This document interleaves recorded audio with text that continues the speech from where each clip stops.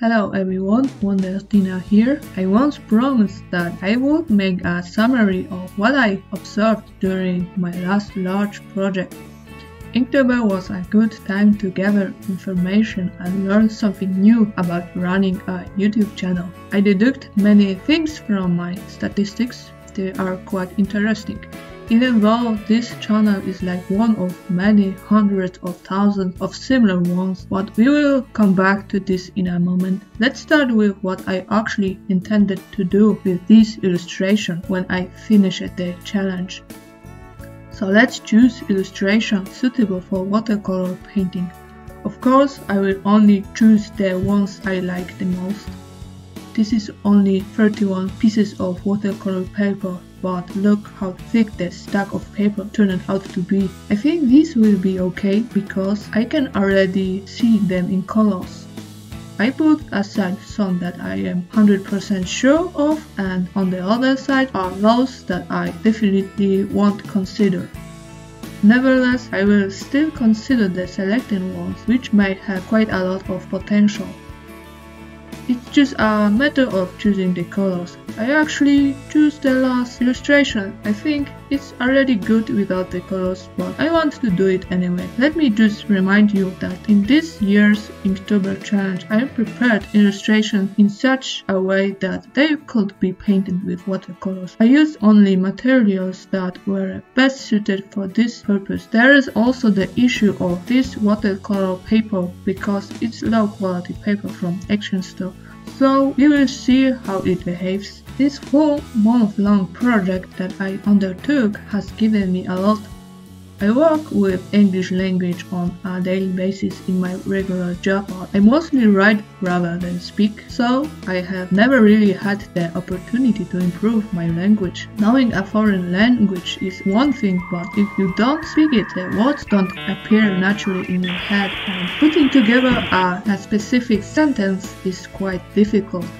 I may sound understandable in my videos, but when I record, I have to look at text and then heavily edit the audio to make it digestible for the listener. But I find it much better than inserting text like I used to because it's boring and you can intone a lot with your voice. It's a bit like acting, it's much more fun. Now I have found many shortcuts to edit videos faster and have improved my skills in this area. I know which things should be done first and which should be left until last so as not to waste time. I am a productivity freak, but it's not just about work, it's the same with cooking and cleaning.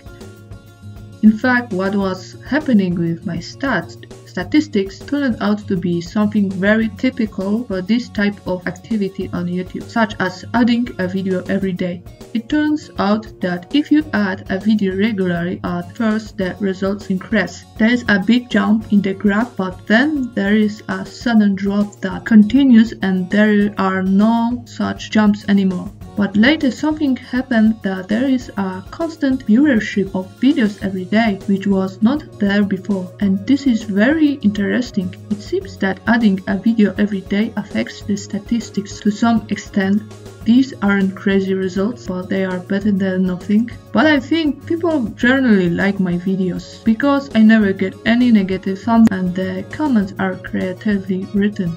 I think the issue with my channel is that it is an art channel like millions of others like it. Tell me, what do I do that is unique from other such art channels? I think it would make a difference if I started showing myself on videos and you got to know my full weirdness. But somehow this is not a comfortable solution for me because look at this, my channel is watched mainly by men. So, can you explain to me what this is supposed to mean? I don't want to turn into a simping channel.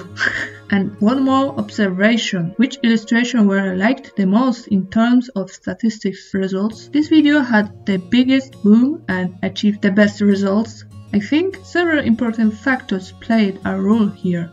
Firstly, character in the thumbnail has a very expressive facial mimic. It's a typical YouTube thumbnail that makes you click. I used the fisheye perspective here. It seems that people really like illustration created in some perspective. I noticed this because the illustration titled Dodge I thought no one would like, and even to me it seemed quite stupid. But for some reason it was very liked here and on DeviantArt. Perspective is also used here, but from above. This is a very good tip for making a good impression, I see. 3. I think the video had something interesting in the message, and overall it was successful in terms of the audio, the topic covered, and the accident at the end of the video. And 4th reason, people always like illustration of a person or an animal. I can compare my last video because it was a drop in statistics, and this is the moment when nothing actually helps. When there is a decline in stats, the number of offers to viewers decreases, and in this period generally few people see these videos. Nevertheless, videos that had these topics perform much better than those that did not. After this time, I started to like doing things only on paper again, and actually it would be quite nice to take and make a full 50-page comic book only in ink. I think it will have a much better impact on my eyes and sleep at night without constantly looking at the computer screen.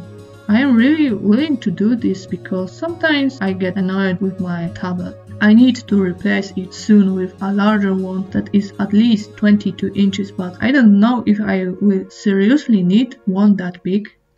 Okay, that's not everything I wanted to say, but there will be plenty of opportunities to say it, because I am still struggling with my thoughts about this channel, but this is too much talk for once. Thanks for watching, bye.